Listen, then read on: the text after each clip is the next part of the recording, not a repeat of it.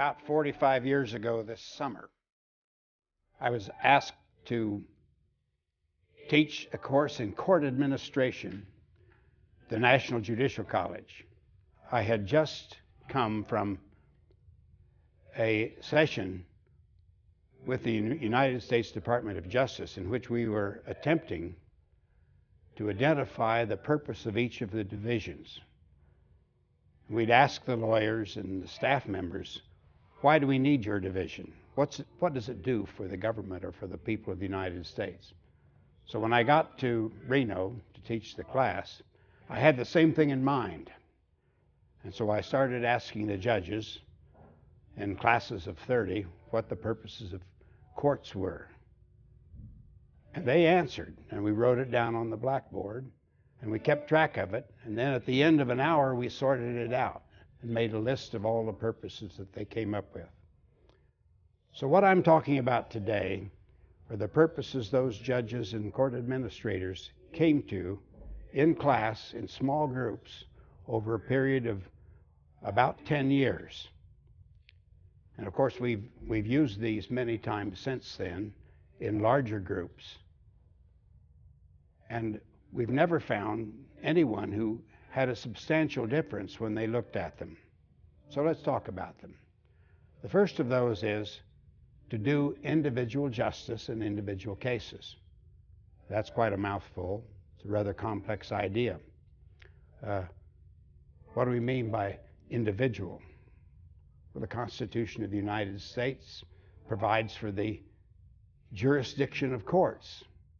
They really say there must be a case or controversy. They can't deal abstractly with a proposition put to them. They don't give advisory opinions except under some statutes that have been passed in the last 25 or 30 years. Courts deal with the case before them, and only the case before them, and don't apply the logic beyond that point. So the individual word is important. Cases and controversies is important because it means it's limited to a dispute. Think about that. The adversary system is built into the Constitution. Without an adversary question, we don't have jurisdiction in the courts. The next part of that is to look at justice. People have been arguing since Plato's time about the meaning of justice. In American courts, I think you can simplify it. It means applying the law to the facts in each individual case. And as a matter of fact, we don't have much trouble with the law. We have multiple methods of appealing a mistake of law. That's what courts of appeals are for. But in fact, the facts are a one-time shot. What the trial court finds about the facts binds the system throughout. And we have trouble with that because we are, strangely enough, a memory-dependent system. Our method for testing whether something is true or false is to cross-examine or confront the witness. Matter of fact, the confrontation's built into the Constitution. So we have this way to identify evidence. Even records kept in the ordinary course of business must be identified by a person who can say, I know that was done properly. And we test it oftentimes by looking at whether it's properly recorded to determine whether it's admissible. It's clearly a memory-dependent system, and we know a lot about memory. First of all, we know that it diminishes with time. There's really no dispute about that. If we were to start today and tell everybody in the room something and ask them to come back tomorrow and tell us what they were told, we'd lose something, wouldn't we? How about waiting 30 days or 60 days or 90 days to tell people about it?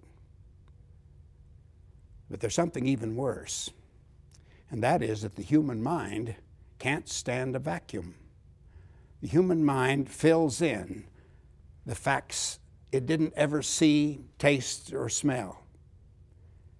And it believes those and will test in a lie detector test on whether they're telling the truth because they believe it's happened. I don't need to dwell on this very much. In a memory-dependent system, justice, the very purpose we think of first for courts, can be lost by time. Or to put it differently, time is a justice measure. So when you're keeping track of when something happened and the next event and the next event, and you see things put off over and over again in a court, you're really looking at the loss of justice in the system. Well, the next basic purpose of courts is to appear to do justice in individual cases. You think that's the same thing? It's very different, because our system is based upon people relying on what courts will do. If courts get it right all of the time, if they get their evidence in a prompt way, if they decide promptly, if people are sentenced in a proper time, the courts appear to do justice. When it's a long period of time between when it starts and when it happens, people lose confidence. This is my proposition. The law works because people trust it to work. You can't litigate every case, not every building that goes up. But the expectation, the trust of the people in the courts determines whether it works. And that appearance of justice, like justice itself, is rapidly lost when the courts delay and drag cases on over long periods of time. Think about that. The next purpose of court is to provide a final resolution of legal disputes. Well, don't they do that by doing justice? No, it's a whole different two-dimensional problem. First of all, we have a value in our system which actually rejects justice on occasions. If I say the word finality to you, those of you who have some legal experience will say res judicata, collateral estoppel. What are those doctrines? They say even if we find evidence to show a case was wrong, it was badly decided, we won't open the case. Finality is more important. The final resolution is just as important to many people as the justice itself. Why? So people can get on with their lives. We don't expect things to be litigated for years and years. My short experience in Europe and in the countries following the European system would testify that our policy is very important, because they can litigate many cases for many years because they don't have the same doctrine of finality. Now, the second aspect of providing final resolution has to do with the fact that we enter the government into the enforcement of our judgments. If we didn't have that, if people just got a resolution and then had to go out and fight for the enforcement, we would have the same problem we have. We'd have anarchy. People would take the law into their own hands. They want the surety of law. If they don't get it by a court that enforces its judgments, the final resolution of legal disputes, they will go out and try to do it themselves. Now, the fourth purpose, to protect individuals from the arbitrary use of government power.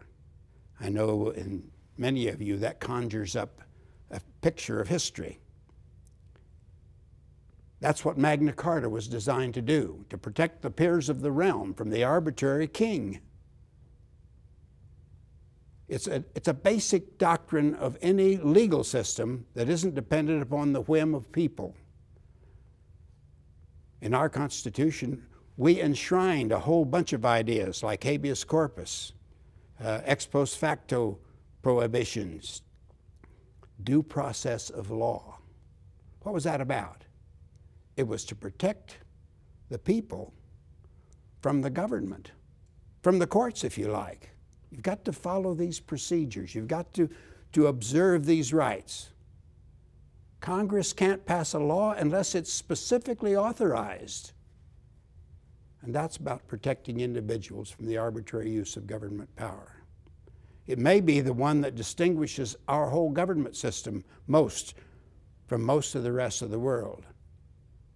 It means you can't have a dictator because all people are under the law. You could recite, all kinds of things, eminent domain and other areas where this is brought into effect. But it sits very high on the list of important purposes of courts. Well, a fifth one might surprise you. We don't talk about it very much. The fifth one has to do with making a formal record of legal status. Administrators immediately know about this. We spend about 65% of the court budget on making a formal record of legal status. The court reporter taking it down, the clerks making sure all the papers are in right order.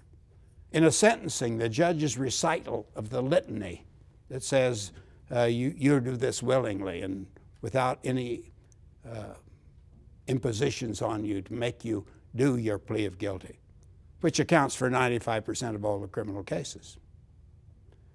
You see what we're talking about? It's the judicial responsibility and purpose to make that record.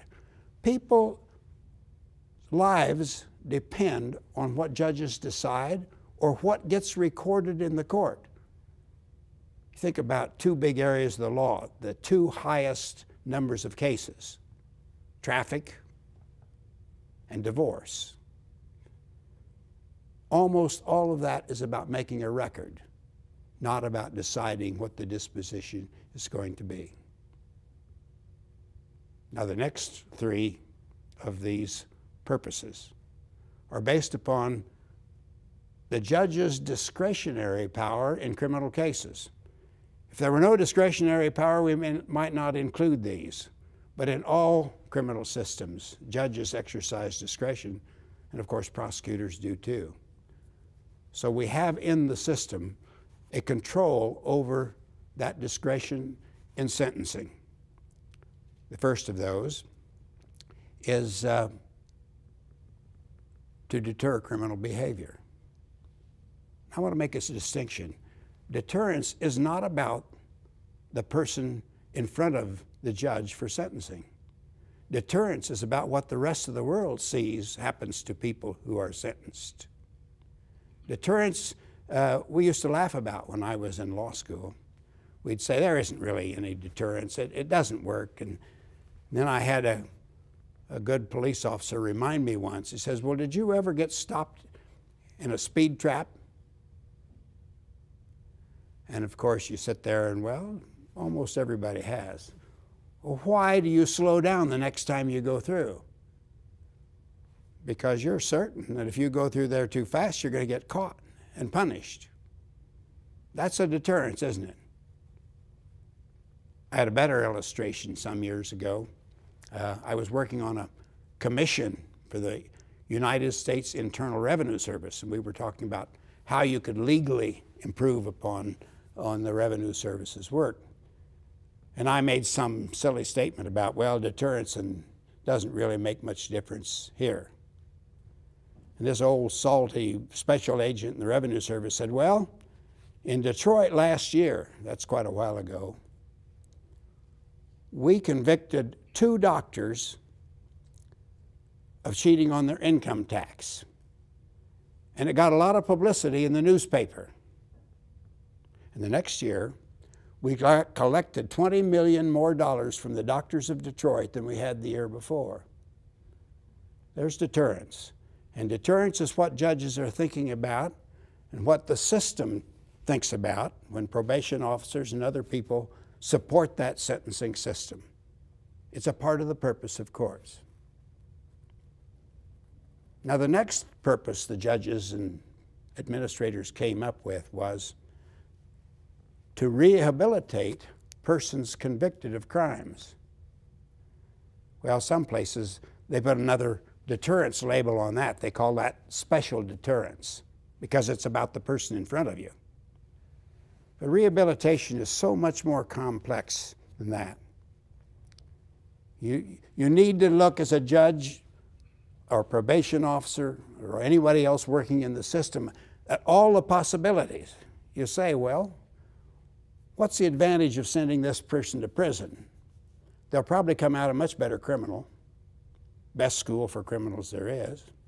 So that's really not our best option for anybody. Then they look at somebody who's never been involved in criminal behavior and they say, well, that's a plus on the side of we can rehabilitate them. Then they study rehabilitation. I'm talking about as a purpose of courts.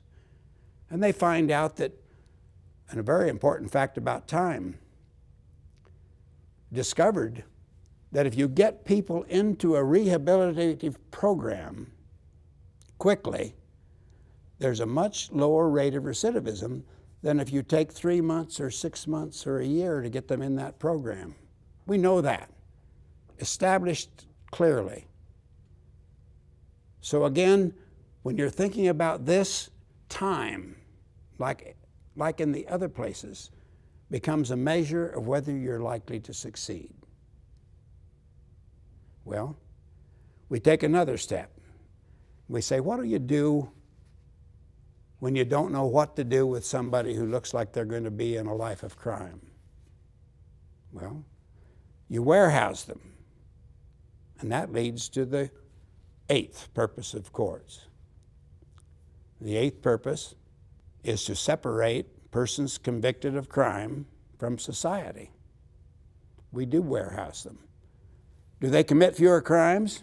No, as a matter of fact, they probably increases the criminal nature of our society because they commit the crimes in jail just as well as they did on the outside.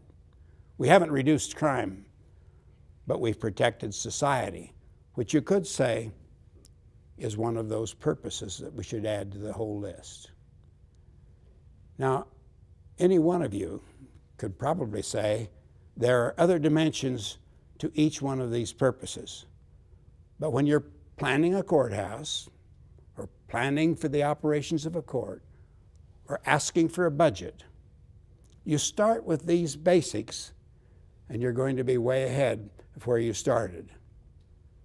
The whole evaluation of court administration has to be, how did we succeed in managing the courts?